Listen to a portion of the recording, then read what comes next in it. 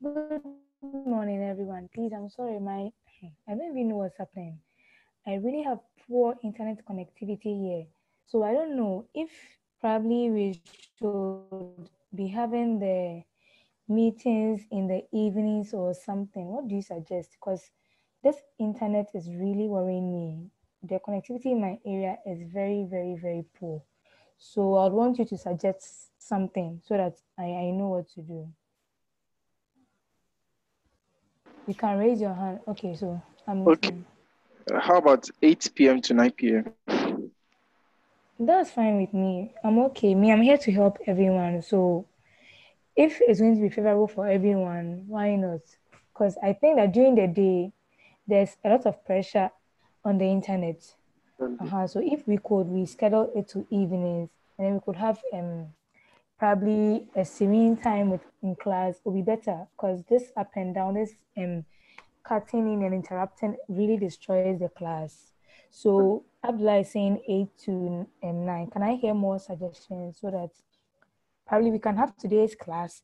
If there's an error again, we just take it to this evening. Please, I want to hear everyone talk. So it's about you. Okay, and I'm here to help. So kindly let me know what you all think. Okay, so it means I can actually go ahead. If there are no more suggestions or anything, let me just quickly go ahead and then continue. But should there be any interruption, we'll have to reschedule the class. Okay, Gershon is also saying that 8 to 9 p.m. is cool. Okay, so let's try and have today's class. And then if there are no more interruptions, you can start the 8 to 10 class probably from tomorrow. We'll also try that one and see. So if it works, then we just go for the one that works. Okay, so I hope everyone is okay, and then we can begin with today's class. Okay, so Habib is also saying 8 to 9 is cool. Cephas is also saying, okay, so almost everyone here agrees with 8 to 9. Okay, so what we are going to do is that we are going to have today's class like the normal 10 to 11:15. Okay, but then if the internet gets interrupted, we just have to reschedule this class to evening 8 to 9. But let's just pray that the internet is not interrupted so that we can actually start tomorrow's class from 8 p.m. to 9 p.m. All right. So yesterday, I want to go over what we did yesterday because it's actually a continuation of yesterday's class. So yesterday, we started learning about the basics of bookkeeping. And then we learned that bookkeeping is actually the recording of transactions in our business. So every time we record transactions, we're actually doing bookkeeping. But then there's a way in which we do bookkeeping. It's not only about writing the transactions. When you write the transactions, you need to assign all transactions to an account. That's where the journal entries come in. So after writing your or recording your transactions, then you will assign an account to the transactions in your journal entry. Yesterday, I showed you how a journal looks like. When we are done with that, then we go ahead to post in our ledger. So with the ledger, we have various individual accounts. Okay, so we have the cash account, we have the sales account, we have the accounts receivable. That's money that our customers owe us. Then we have the accounts payables. We have the money that we owe our clients. We have furniture accounts. We have rent. We have wages. So any form of account based on the transactions that happen in our organization. Okay, yes. So that is it. So today we're going to look at the other tools of bookkeeping. So yesterday we learned about journal entry and then posting to ledger account as two of the tools of bookkeeping. Today we are actually going to learn about about the other two, that is trial balance and then chart of account. I'm going to make it very, very simple for everyone to understand. As I always say, if you have questions, kindly let me know so that we can solve your issues and then we can move on. So as I always do, I'm going to share my screen with you. Okay, I'm going to share my screen with you. so that we can move on with today's lecture. All right. But I believe we all understand. And then I'd have loved to ask questions, but when I ask questions, no one responds. So I don't know. I'll have to hear from everyone. Anyway, let's move on.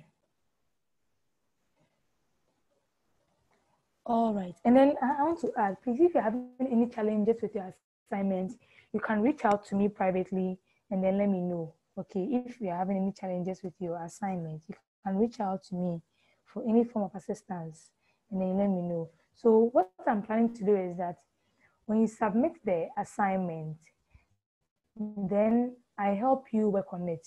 Okay, so if there are any errors, I correct them for you, then I send it back to you so that at least you know how it is done. Okay. All right, so I'll send your individual feedbacks to you. I won't put them on the page, I'll send it to you and then you know. All right, great. Someone is laughing. All right, so let's continue. So as I said yesterday, we learned so many things yesterday. We learned about bookkeeping, double entry principle.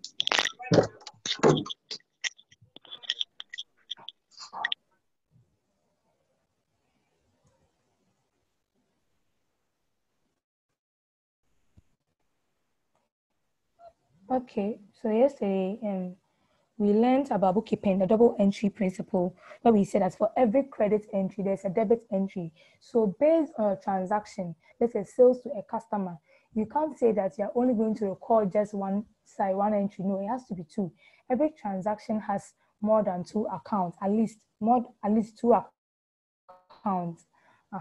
So there's no way you record a transaction and then you're only going to record just one. Let's say you bought items, then you just record at your cash side. No, you need to create two accounts. That's your cash account, and then the items that you bought, you can either label it supplies, or probably if it has a name and there are things that you are actually going to be buying for your organization, let's say furniture, or let's say other things that you use, you can name those accounts too.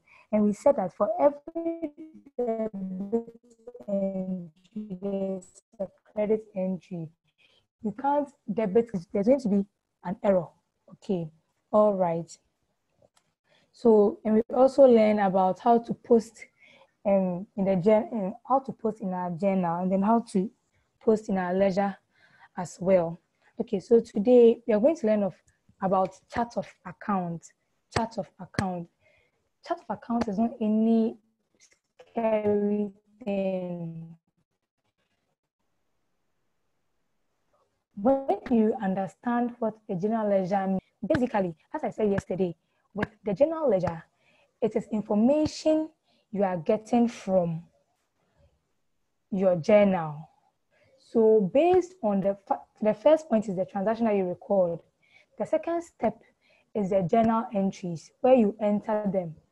Now, when you are done with the journal entry, you need to create accounts for each of the journals that you created. Okay, so as I've always been using cash and let's say furniture, when you're done, you need to go and create an account. You need to have a ledger book. So what you can do is that you can't mix all these things. You can decide to keep one book for only transactions, one book for journal entries, and one book for a ledger, so that if you need any information in your ledger, you can quickly refer to your ledger. If you're also using a computer, you can create an Excel sheet and you name the individual sheets. So one sheet for transactions, one sheet for all journal entries, and one sheet for a ledger. Okay, so I'll try and prepare one. I'll try and prepare an example and then probably share with you maybe tomorrow during the class how it's going to look like. That's if you're using an Excel sheet, so that we can all have a fair idea. All right. Yes. So the chart of account, as I was saying, after you've created an account in your general ledger for all the journal entries, then those accounts that you have, you term them as chart of accounts. Okay, so basically we are getting our chart of accounts from our ledger account. So it means that any form of transaction that we have in our organization is going to form an account for us, and that account automatically becomes our chart of accounts. So that's how we define a chart of accounts, a listing of the names of the accounts that a company has identified and made available for recording transaction in its general ledger. Okay, so let's move on here. Now, someone asks, why do I need a chart of accounts? So that you know the number of accounts or the type of accounts that you deal with. Mind you, every startup might not have the same chart of accounts. Maybe you are into online trainings, maybe you are into buying and selling. We are all having different kind of startups, or one day we might have different kind of startups. Let's have it in mind that my startup account might be different from your startup account.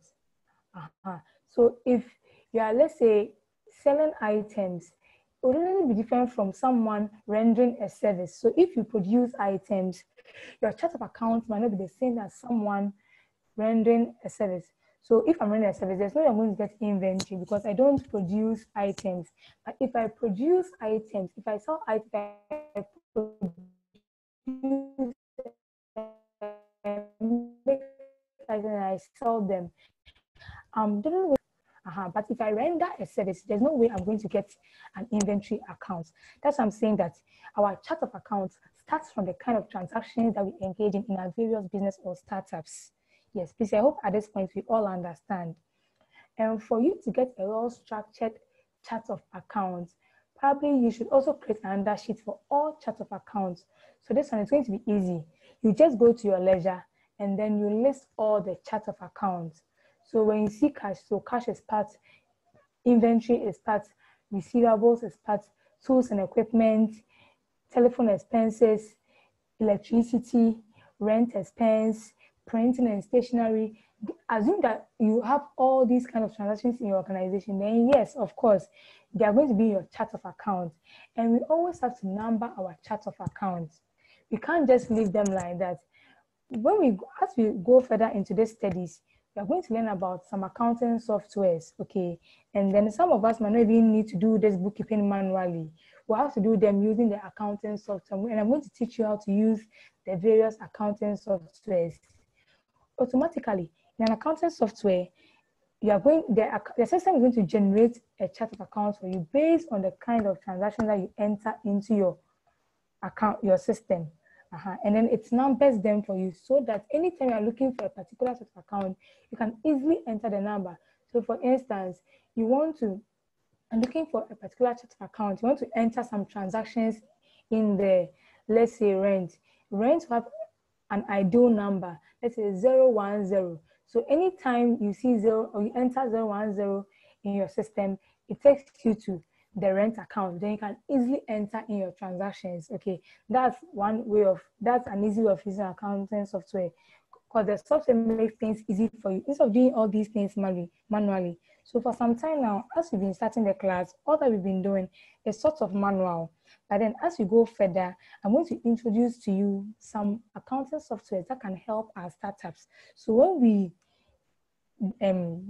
have access to these softwares, we can actually have a very simple bookkeeping. It's going to make our work very, very, very simple. And I'm going to enjoy bookkeeping.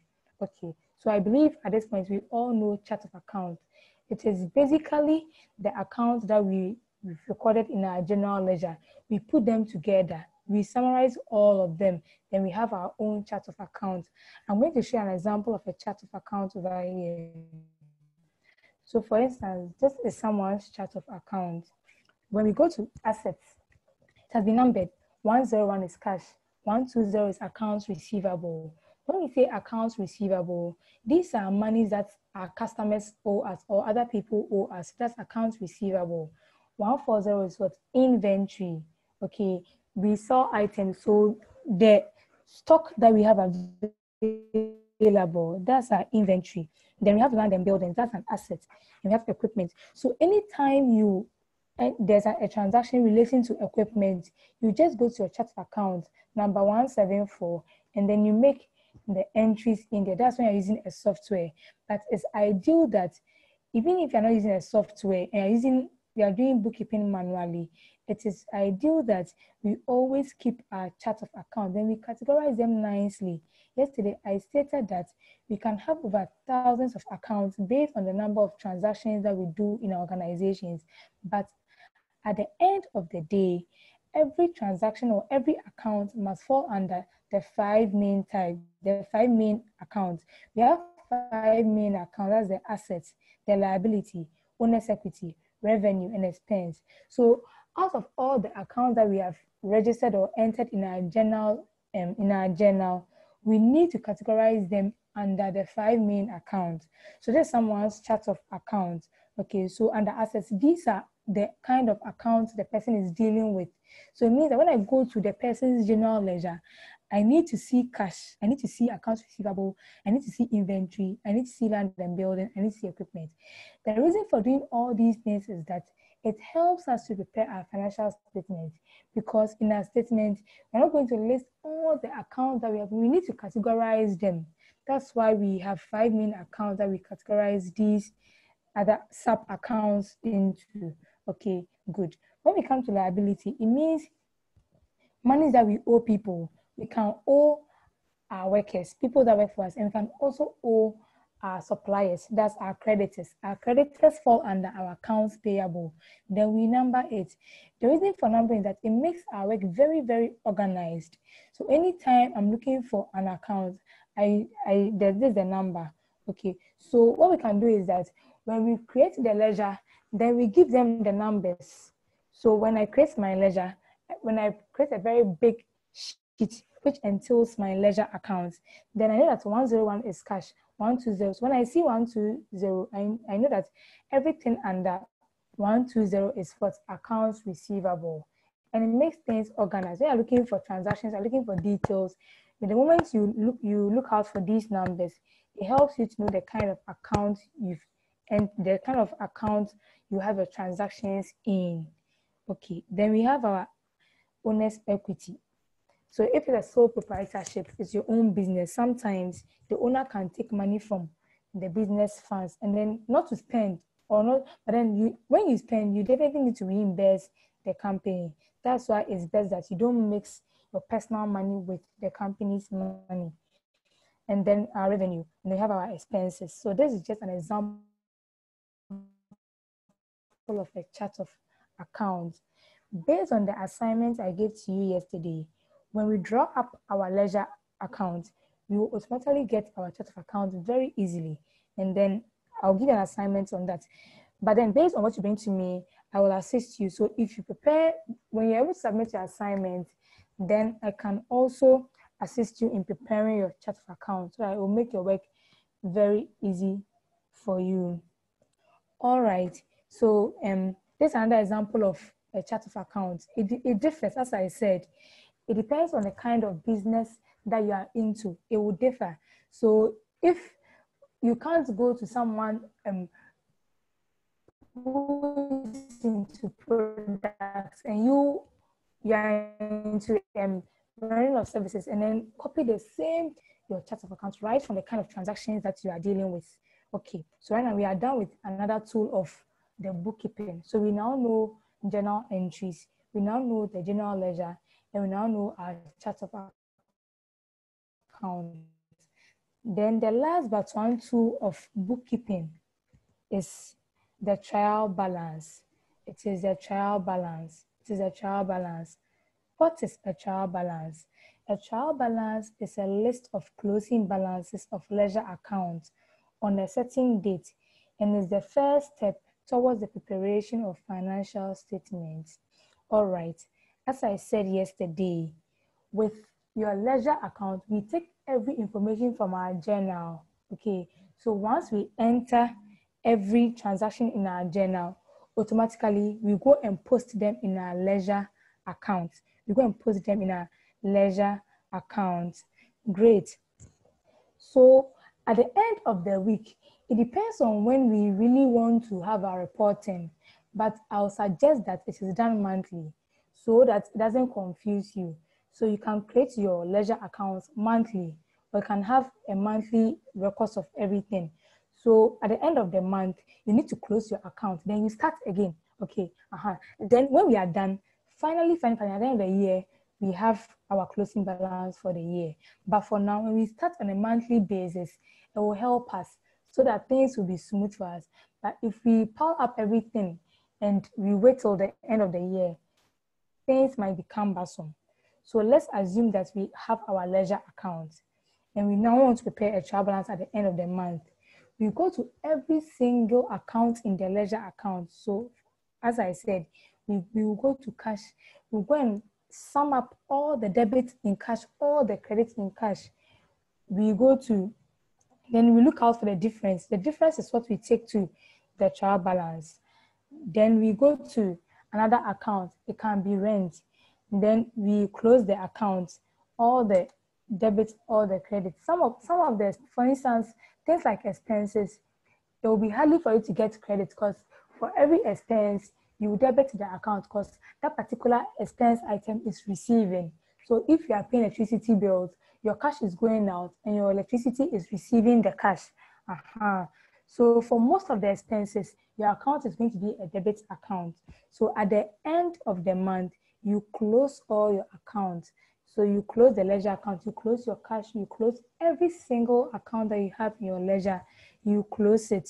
And then when you are done, you just take them, you prepare a trial balance. And I'm going to see how, we'll see how a trial balance looks like. And I'm going to take you through the trial balance. Okay. So a trial balance ensures that the debit balance and the credit balance in the ledger should match. If not, there may be some 1 or 2 errors. So if at the end of the month, your trial balance is not balancing, then there's an error. Your credit balance should be able to match your debit balance when you are done. And then also you should have the following columns in your trial balance. You should have assets. And let's remember that all assets have a debit balance. All liabilities have a credit balance. So at the end of the day, in your trial balance, anything classified as an asset must have a debit balance. Anything classified as a liability must have a credit balance. Anything classified as an expense, and we know our expenses, utilities, wages, rent, printing and station, any form of expenses that we incur in our business as we render services, as we produce goods, any services that we incur must always have a debit balance. The owner's equity, the money that we invest into the business must have a credit balance, and always our revenues must have a credit balance. When we know all these things and prepare the trial balance, it will help you so that when you realize that you have gone to put cash, you've gone to put cash as a credit balance, then it's wrong because cash is an asset. So definitely it needs to have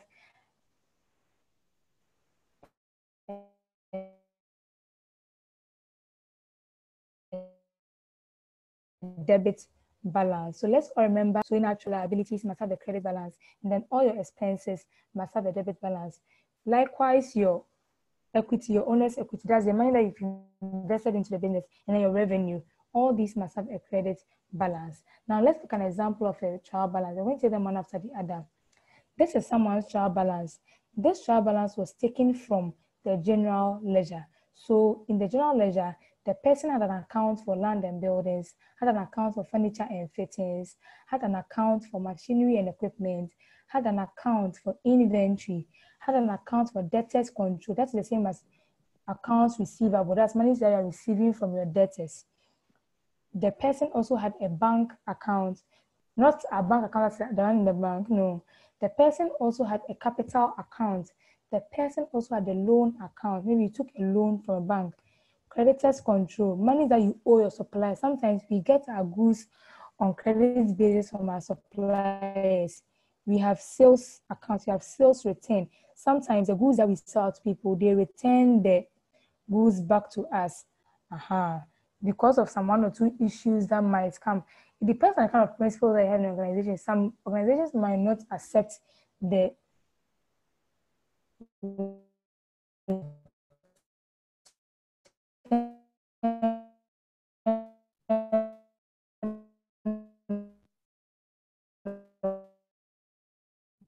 of sales, or sometimes to people work on commission for you. Okay, so back. So the cost that we incurred in putting our product together, that's the cost of goods sold. Advertising expenses, membership fees, probably you are part of a group and you pay membership fees, water and electricity, telephone, salaries and wages, interest paid. So all these things are, we can say, are accounts in the person's general ledger. And these are the kind of transactions that the person engages in. Please, I believe we all understand someone can just respond on your behalf so that I can know that you all understand what is happening. Okay, I believe we can go on. Okay, so I have 2 raised hands.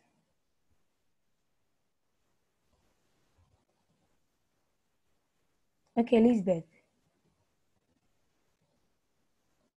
Okay, I think we can go on. All right. So now we're going to take this thing. You understand? Yes, please. All right. Thank you very much. Now, let's move on. Okay. So now, let's look at the trial balance. Someone has raised his hand. Let me see. Okay, Cephas.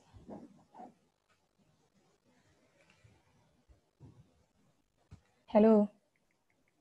Hello. I also Yeah. understand what you are saying. All right. Okay, thank you. Then I believe I can move on. Okay. Okay, so as I was saying, these details were taken from the person's ledger, general ledger. So in the general ledger, these are the various accounts that can be seen in the person's general ledger.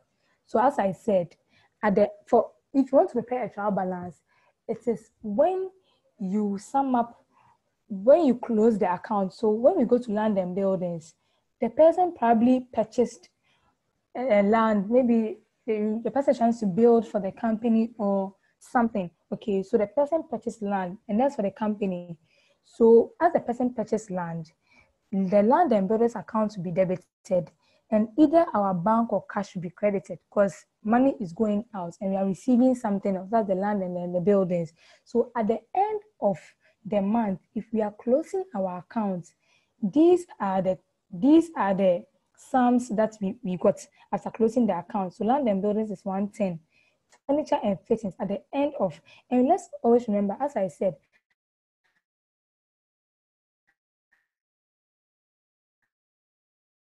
assets have a debit balance. So as you can see, all the assets, land and building, 2, 3, 4, 1, 2, 3, 4. The first 6 are all assets and they all have a debit balance.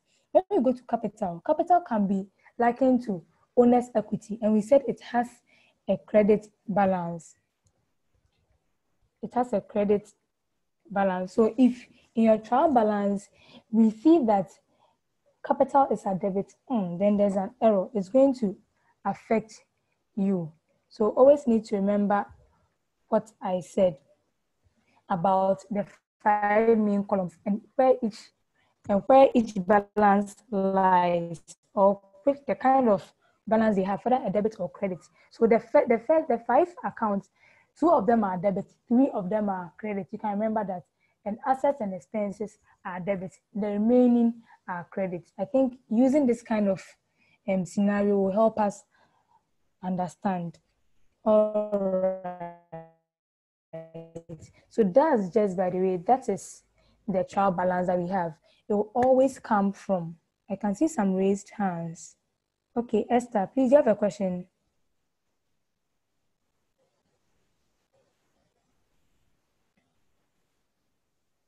Okay, I think we can go on. Okay, I think we can go on. Right, so that's just it. That's the trial balance. So always remember that we get the trial balance from our general ledger. Okay, great. So we are done with the third tool of bookkeeping. So we now know journal entry. We now know posting into ledger accounts. We now know chart of accounts. We now know trial balance. So that's 4. We're going to the last one, reconciling our bank statement. Probably not every one of us has registered a company as a corporation. Okay, probably it might be a sole proprietorship. Even that, you shouldn't keep your person. Okay, all right. Please, who has a question? Yeah, me. Please, I'm listening. With the assets, I don't get why assets should have a debit balance, because I was thinking with assets is something that you have. So if you have it, it should be credit, not debit. Debit is when you're taking something out of the account. No, don't get it wrong. Okay, all assets generally have a debit account. Okay. And if your assets have a credit account, then you know there's a reduction in your asset balance. So for instance, let's take cash. Okay, cash is an asset. So all assets, you own the asset, they belong to you. So they are assets. Please, you understand? Or you still don't get it? Okay. Yeah, okay. Let's move on. Okay. Okay, so move on. But if you don't understand anything, you can just prompt my attention. I'll take it to. Okay. So, but then let's always remember these 5 things: that our assets have a debit balance. At the end of the day, that's what I'm saying, that when you are preparing your trial balance, this is the final thing, okay? But you know, we have cash and you can credit your cash. That is when there's a transaction. But this particular thing is referring to when you have totally closed your account and you are preparing your trial balance, okay? So if you are going to enter a transaction in your journal, let's say you bought something, definitely your cash will be credited because yeah, money is going out, a particular account is going to receive. But for this particular things, these 5 things I have stated here, they are for when you've closed your account, you have closed the ledger account, you have, at the end of the month, you are now sitting down to prepare your report, a debit balance, and all liabilities must have a credit balance. So these ones refer to when you are closing the account, not when transaction is going on. Because when transaction is going on, transactions happen. You can receive money, money will go out.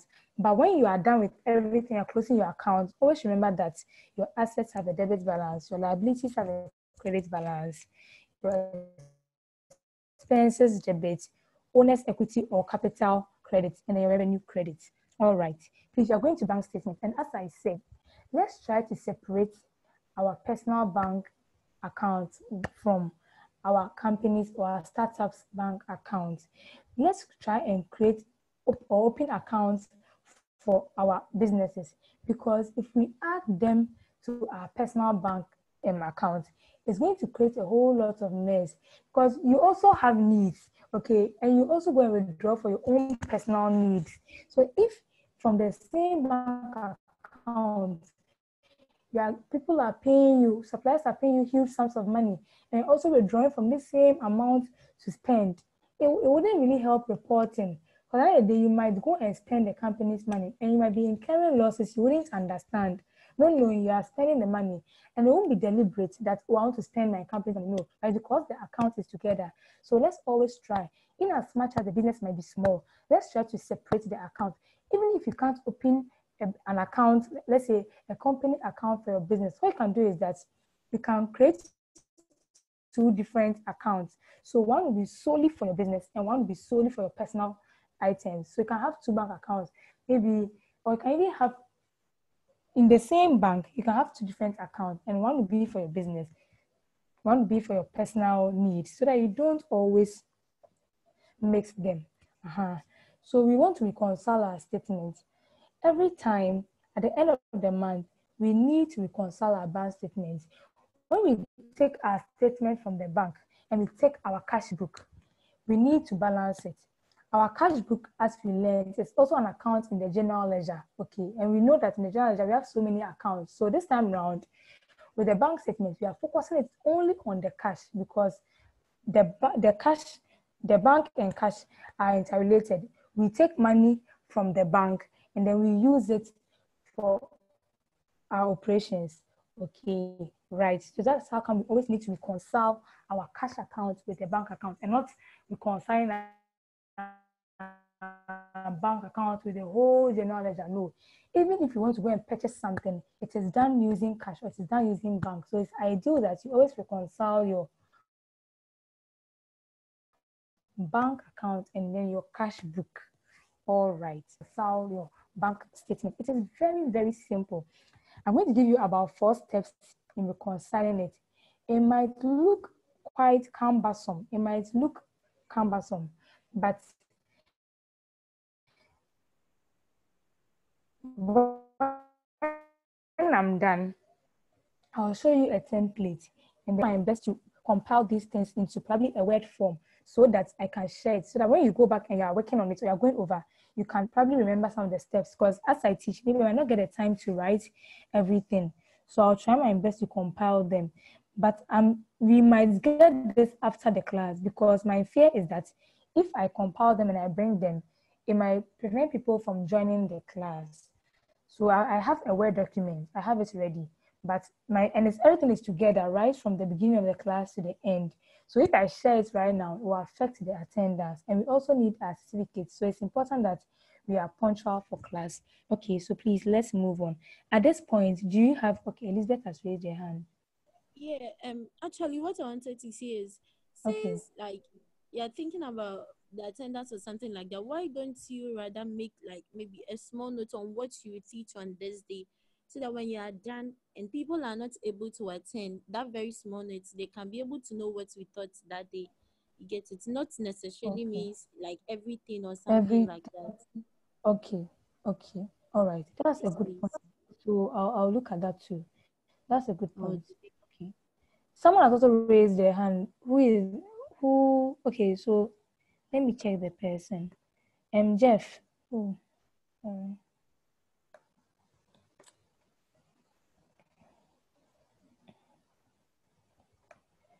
but as Elizabeth said, I think she's right. Maybe based on what we actually learned that day, I just put it on the page, and then it will just be for that day.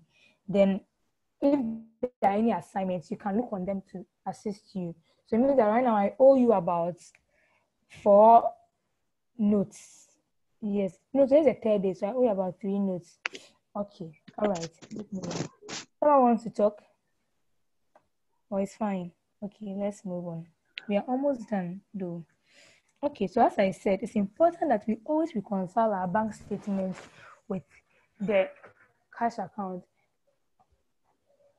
And let's remember, please, always request for your bank statements from the bank. Some banks might give your bank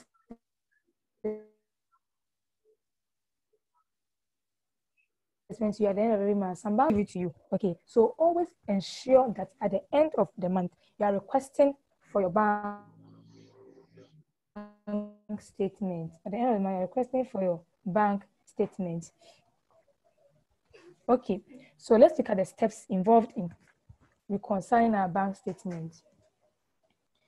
First of all, we need to take our bank statements. When we get the bank statement, then we take our cash book. This time we are looking at only the cash book. It's only the cash book we are interested in, because that's the account which deals directly with the bank statement. So when we take our bank statement, first of all, we need to compare deposits. We need to compare deposits. And let's remember, as I said yesterday, Anita mentioned, she asked the question about the debit and credit of our bank as being different from accounting. And I explained that yes, when you go to the bank,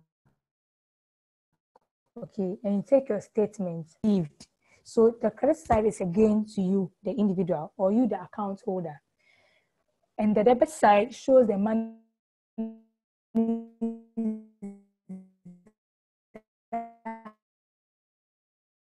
have left the account, but our cash book that we have prepared, it is quite different. Okay, when we come to our cash book, all the debits are showing money that we have received. Okay, and then the credit is showing money that have left the company. So right now, let's say a supplier comes to you and pays you, a customer comes, sorry, and pays you money for goods provided or for services rendered. When the customer leaves, and let's say you've entered the transaction, you've done your journal entry. Now, when you're entering from the journal to the ledger, definitely you have debited your cash account because you have received money from your customer. You sold goods, you rendered services, so you received money. Now, when you're taking this money to the bank, that's per the accounting rule. But when you go to the bank and they are entering it into your system for you, when you get your statement, all the money that you put in the bank, all the deposits will reflect at the credit side. So with this kind of comparison, when you take your bank statement, you compare the credit side of your bank statement to the debit side of your cash book. Please, I believe we understand. Don't go and compare debit of your bank to debit of your card, and that you will be frustrated. You feel that, hey, where from all these monies? I've not seen all these monies. No, please. When you take your bank statement, the credit side refers to all the monies you have received. So always start comparing. When we start the comparison, always compare first. The credit side, all the credit sides, you want to see, okay, at the end of the month, per my cash book, I received 10,000 cedis. Now let's go to the bank. Per the bank, okay, there was a credit of 1,000, credits of 200, credits of 300, credits of, at the end of the month, all your credits, the credit that you received, that you got from the bank side, it should be able to tally with your debit side. If it doesn't tally, then there is an error. You need to correct that. You need to find out where that error is coming from. So that's the comparing of deposits. Sometimes your customers pay directly to the bank. Okay, you give them bank details. Oh, pay, I don't accept cash. I once worked with a company. They're not accepting cash at the office. They always use the bank. So what they do is that when you go to the bank and you go and pay, then you bring the deposit slip to the office. Then we record it in our cash book. I believe we understand. So that every time your cash book is updated, even if you don't receive cash at the office and you tell them to pay at the bank directly, tell them to always, because you need to issue them receipt, right? Very good. Before you issue them receipt, you need to tell them to bring a slip, a deposit slip of the deposit they made. And when they bring it, you now enter it into your debit side of your cash book. So that's where they're comparing deposits. So that you know that, okay, at the end of the month, per my cash book, I received 10,000. So, and unless, of course, the monies that you received, you spent some. Maybe you didn't bank everything at the bank. Okay. So for instance, sometimes you can receive money from a customer and from the same money you spend. Okay. So in that sense, there can be discrepancies. Okay. But they always make sure that you bank your money. You don't spend from the money that you receive. Okay. So if you receive revenues, don't spend from it. Every time, go and bank it. So that you can, these comparisons can be very easy. But if every time you get money and then you spend from that particular money, it might affect you. I understand some businesses might be very small, so you might not really have the luxury of putting the money in the bank and then waiting for, and then using other monies from somewhere. No, but what you can do is that to ensure that you are keeping good records of everything that's happening in the organization, when you receive money, you can look for days in which you bank all monies. It can be maybe Mondays or let's say Fridays. Then you bank everything. Then when you are going to take money from the bank, you know that, okay, I took money from this account. Then you can easily reconcile your account. But if you are taking money and spending from that money, reconcile the bank statement might be different. Okay. So that's the first point. The second point is that you adjust the bank statement. Right now we have compared the deposits. We are okay. Our debit balance in our cash book is matching with the credit in our bank statement. So you're okay. But when we are done with it, now we put everything down. Then we pick only the bank statement. We are now done with the comparison. Now we're going to take them one after the other. We will pick the bank statement and adjust it, and we'll pick our cash book and adjust it. When we finish, then we put them together so that we can ensure that our bank statement, the balance at the bank statement is the same thing as the balance in our cash book. All right.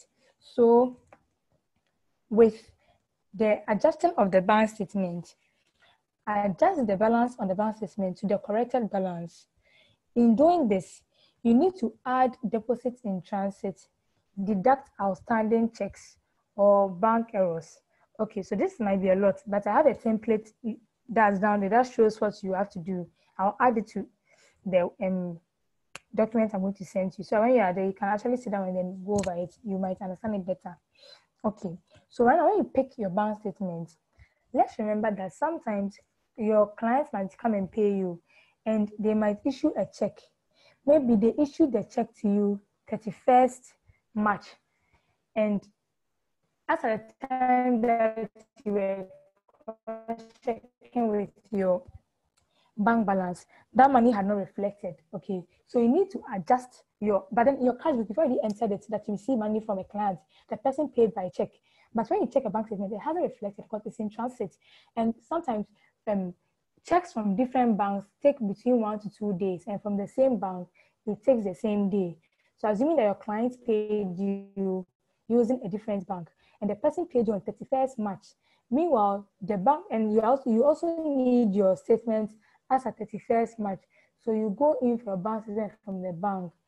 When you get a bank statement, you will not see the check that your client gives you because it hasn't reflected yet.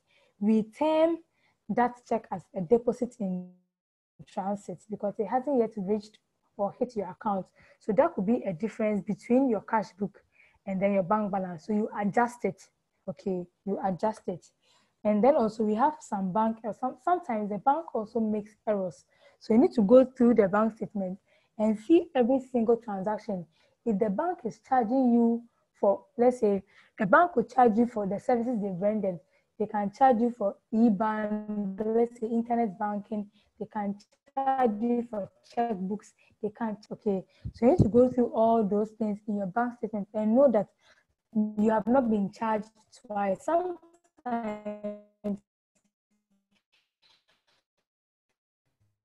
the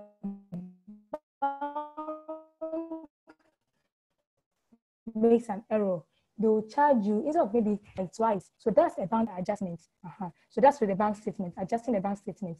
So the first step, you compare the deposit between the bank statement and your cash book. When you are done, you pick only your bank statements and then you adjust them. You look through your bank. Okay, is there any deposit in transit? Is there any outstanding check that you need to give out? Sometimes you've written a check to someone, the person, it hasn't yet been debited from your account. Okay, you've written a check, but the person hasn't received, the money hasn't been taken from your account yet to pay the person because of maybe different banks or something. All these are examples of adjustment that needs to be done. So remember, deposit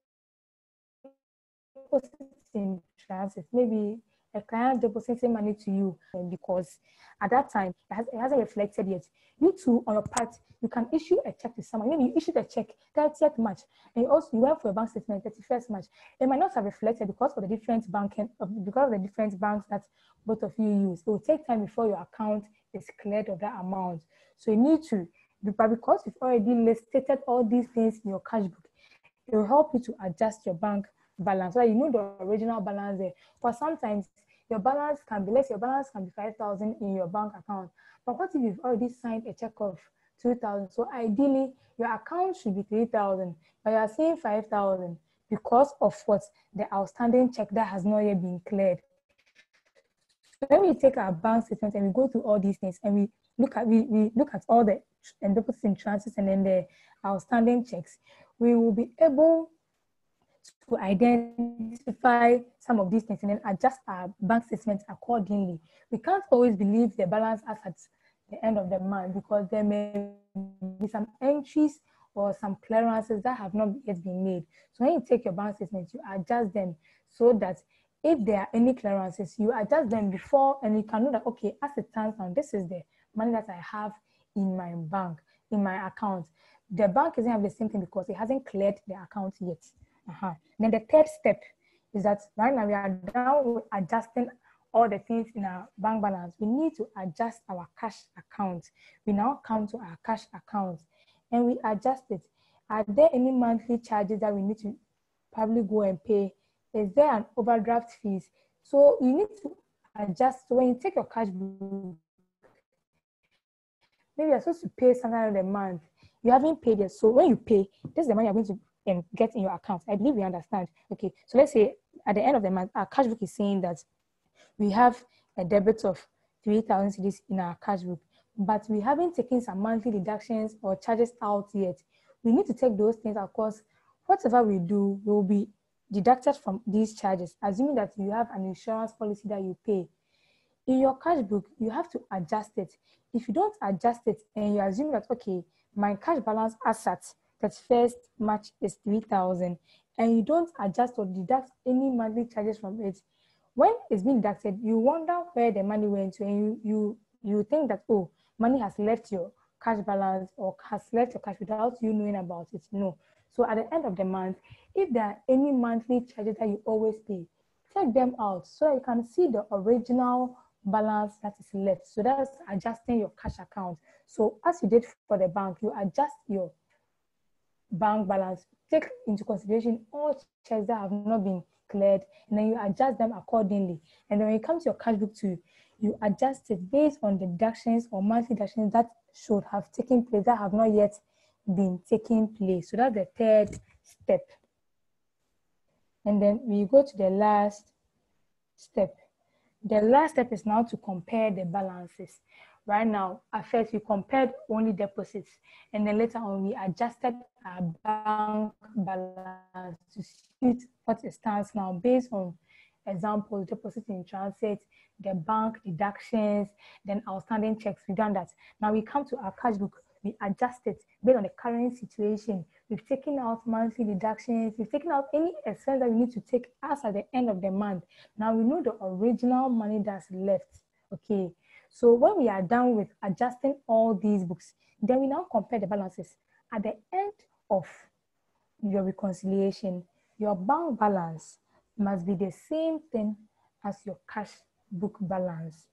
If it's not the same thing, they need to go over this process again, unfortunately, in order to get a reconciled amount. I remember about 2 months ago, we were reconciling our statements at work. My colleague was in charge of that. He reconciled and reconciled and reconciled. It wasn't balanced, but the thing has to balance. Your reconciliation, your bank reconciliation has to balance because you need to file them probably as a company like ours. Because of auditing and all that, we need to file our bank because when auditors come, they'll ask for all your bank reconciliations at the end of every month. That's what I'm saying, that it's important that you always reconcile your bank accounts, because if you have auditors coming in at your company, they'll always request for your reconciliation. And why is it reconciliation when it's not balancing? So we tried and we were able to figure out the differences. The issue was that there were some uncleared checks. We had issued checks to people, and then we had not factored it in our adjustments. That's how come our bank and cash book wasn't balancing. So we had to correct that error, and we were able to balance our cash book and then our bank balance. So at the end, no matter the kind of transaction that you run, at the end of the month, your cash book, because your cash book, it says everything about what's in your bank. So why is it not balancing? Unless, of course, there are some unclear checks. So when you make those adjustments, when you correct those things, then you are able to balance them. So finally, the fourth step, you compare all your balances. So I hope you remember these 4 steps. First of all, compare all your deposits. And remember that your cash book has a debit balance. Okay, any money that you received will be your debit balance in your cash book.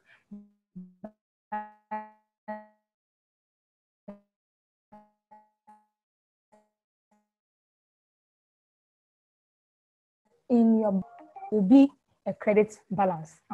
And then also you adjust your bank statement, you consider all deposits in transit, all unclear checks, all bank charges. Then you come to your cash book, all monthly charges, all interest that you need to pay, anything that you need to pay around the month that you haven't adjusted it, you adjust it.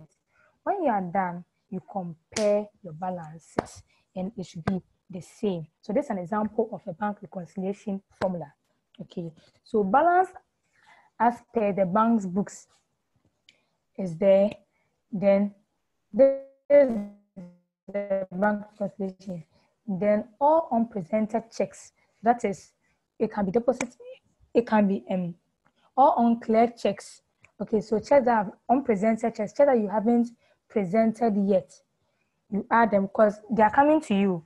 A client has paid you money, they issued checks to you, but you haven't taken the check to the bank yet. The check is with you. You need to add it because you need to know, assuming you are taking the bank, you have changed your bank balance. Because you're not taking it to the bank, that's how come it's different.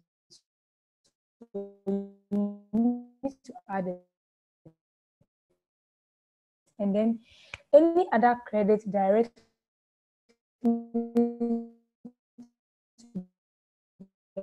bank, sometimes to then we take away debt yet. Those monies have not been received.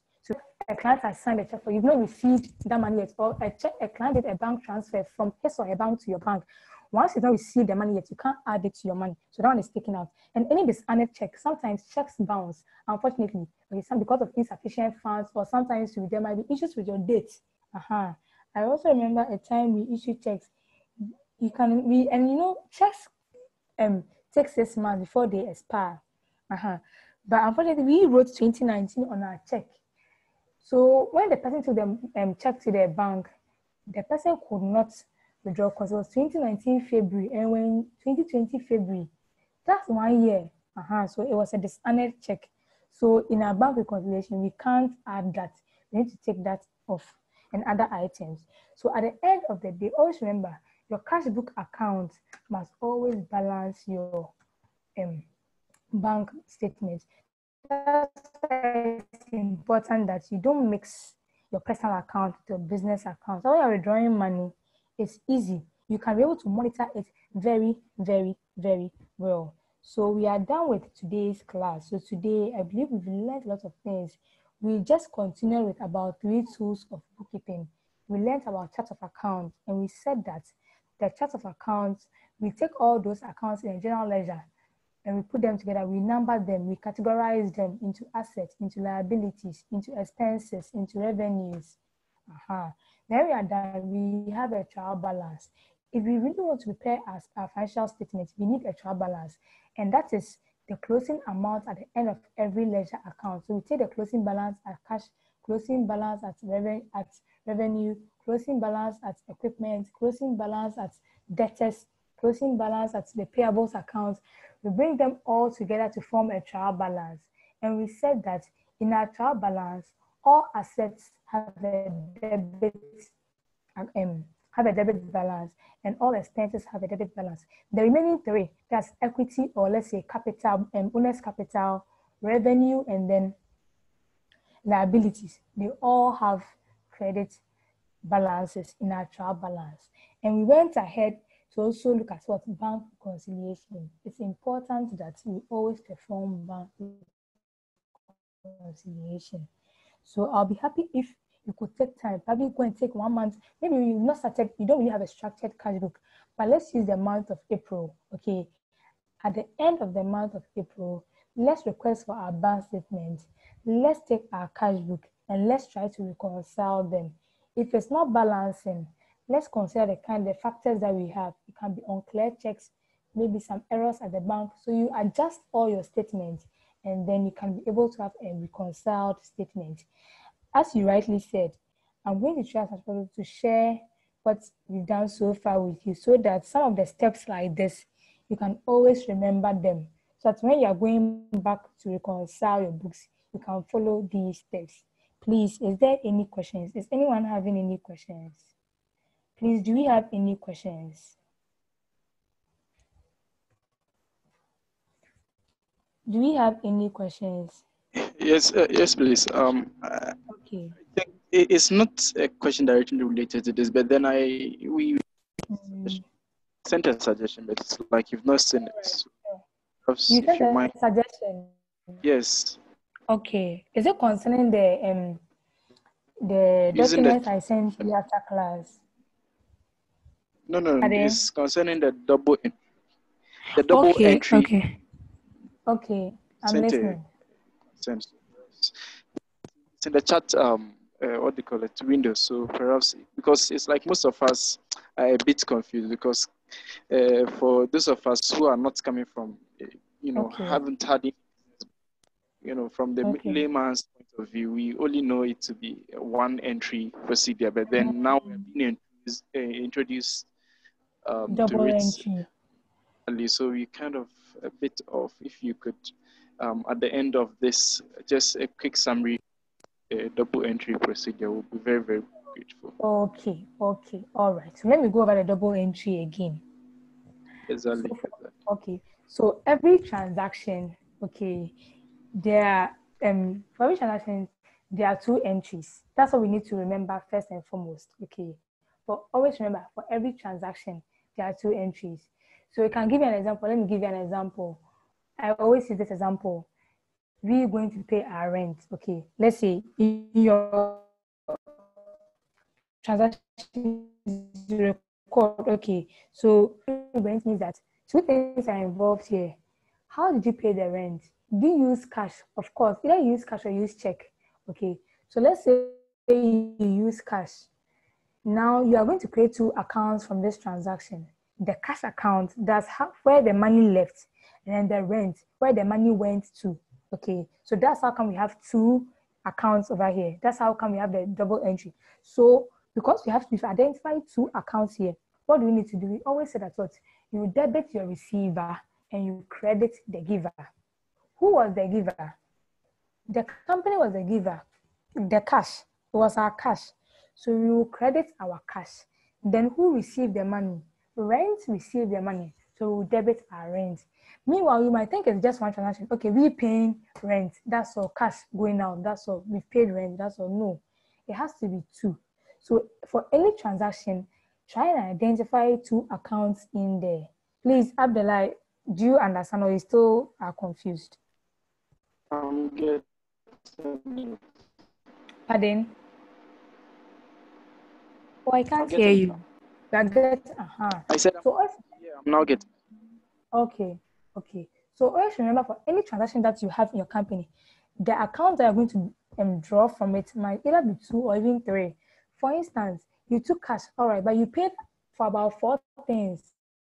So that is like 5 accounts. So let's say you took cash, you paid electricity, you paid staff, you bought stationery for the company. These are 3 things. So cash account, that's the credit one. And those receiving are your staff receiving your money, electricity receiving, and stationery receiving.